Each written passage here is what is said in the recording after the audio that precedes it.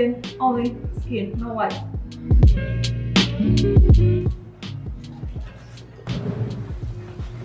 Big cages, 2 smaller cages, 3 hours. 120 pets. Okay. So I just trained this. Yeah. Passing some. Yay! Awesome. Take the pen out. Put the pen on the fire, and the other side now. My messages. Next. You can come tomorrow. We have another class. There we go. Olive oil. Fairly Oh yeah.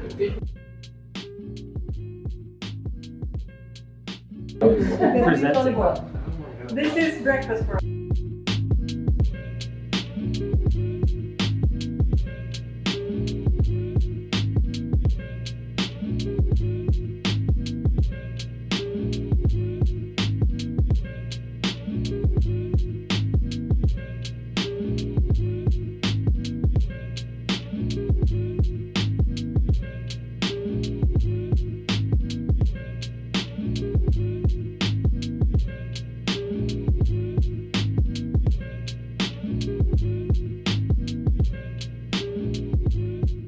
How is it? They do have multiple emphasis in terms of video training, but I didn't.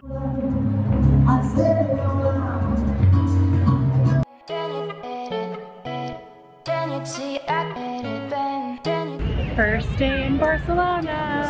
Did you have fun at cooking class? Yeah, it was really fun. It's awesome. We made some paella, we made some dessert. Now we're walking home during golden hour. Time for sleep. Time for sleep. And beautiful scenery and beautiful fountains. Let's turn this way. So you can see what we're walking in. Just beautiful fountains. Big squares. Pretty much a perfect day. Pretty much a perfect day.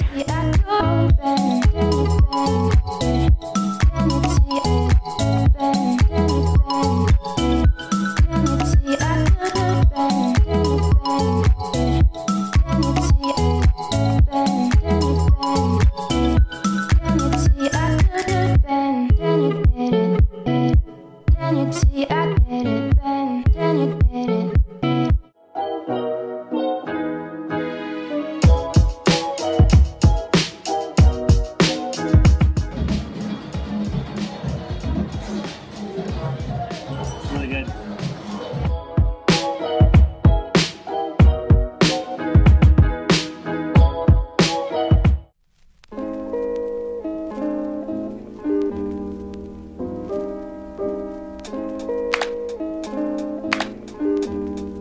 Wow, that looks delicious. Yeah, it is. So we got flounder with parsley garlic oil sauce, and then grilled razor clams and grilled cuttlefish. How's the razor clams? So good.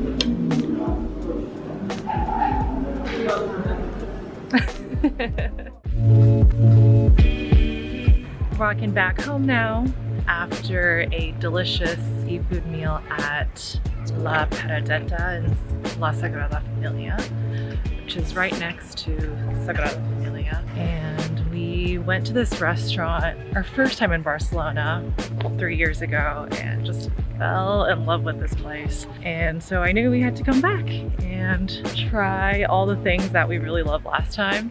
Dan really loved the razor clams. I love the shrimp.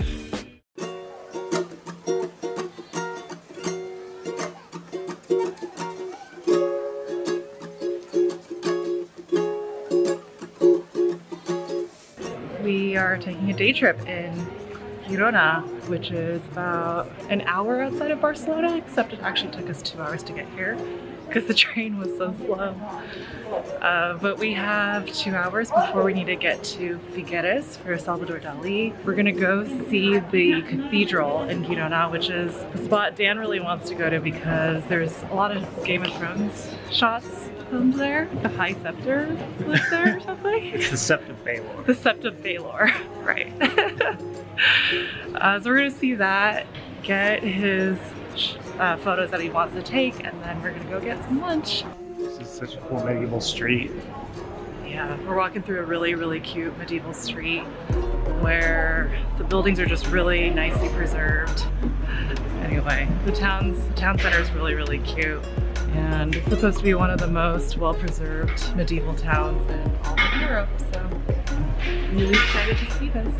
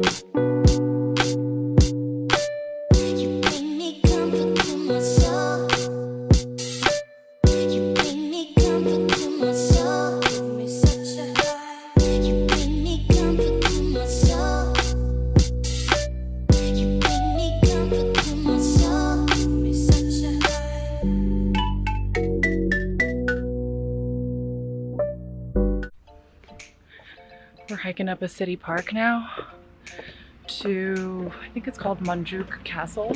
Oh, look at these pretty blue flowers. I love them. And yeah, it's about 88 degrees in Barcelona today, so we're really sweaty.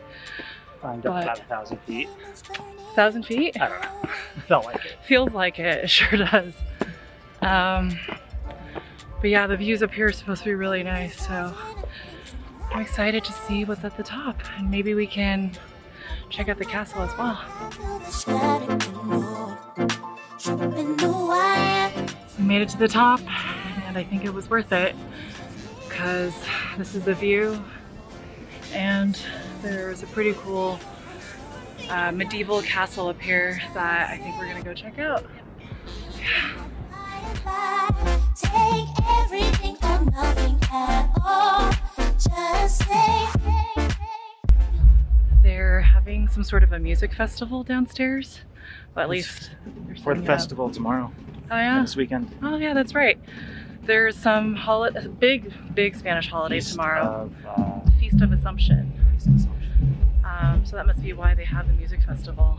And we just made it to the top of the castle. So we're on the terrace, and the view here is amazing. You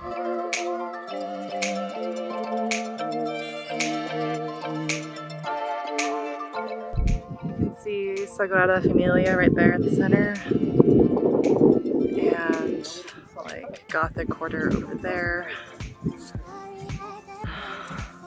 a really nice view.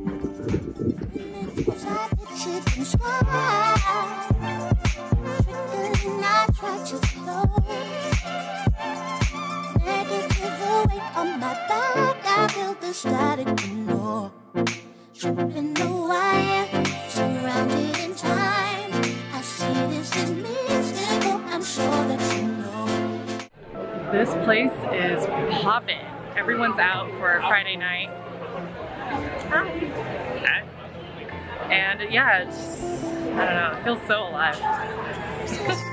I've seen you in ages, but I hope you come back to me. I love that in Barcelona, people spend so much time with friends and with family. Like, people are socializing all the time, which Really reminds me of how we live in Austin too. Like we're with our friends like literally all the time. Like you just call someone up and you get together. So yeah, in Barcelona we're traveling just the two of us, but we're gonna meet up with some friends in Galicia and Mallorca before we go to that. So I'm really excited to get together. So Barcelona is actually our first stop on a really long trip. We're gonna be in Europe for 3.5 weeks. Spain first, so Barcelona, Mallorca, Galicia, which is where our friend Manu's from. We're gonna go there with 12 people. I'm very excited for that. And then after Galicia, we're going to Portugal. So I've never been to Portugal, but we're gonna see Porto and Lisbon, which is very, very beautiful. And I can't wait. I was actually really nervous about traveling to Europe in August because it's like peak holiday season. But as it turns out, you know, this year with COVID, there's just not that many people traveling. And so like the markets aren't nearly as full as they usually are, and we actually can see a lot and not feel like it's completely overrun. Tourism seems to be like, we must have gotten like 25,000 steps today, which beats our biggest day in Rome. All right, I got 29,000 steps today. So that beats any day we've ever had together in terms of number of steps. We still have to walk home too. That's gonna be at least another 2,000. I think we might hit 30,000. Well, you're gonna hit 30,000 today. So we're walking to dinner. Our feet are pretty sore and achy, but this walk has just been so good because we got to see so much of the city. And we're going to a restaurant that my friend Maria recommended, which is Cafe Lolea, just north of the Gothic Quarter. And their tapas are supposed to be really good. Their sangria, amazing. I'm actually gonna have some sangria today, even though I usually don't drink. Yeah, we are. Yeah. What I love about Europe is it's so walkable everywhere. People seem really fit. I certainly feel really healthy and really fit walking 30,000 steps a day. Yeah, but we got like 15,000 to 18,000 each day for the last 3 days. We never walk this much at home, and I really love that about Europe. Everything's so walkable and you can see so much of the city. There's not too many cars around. People either seem to like walk or bike.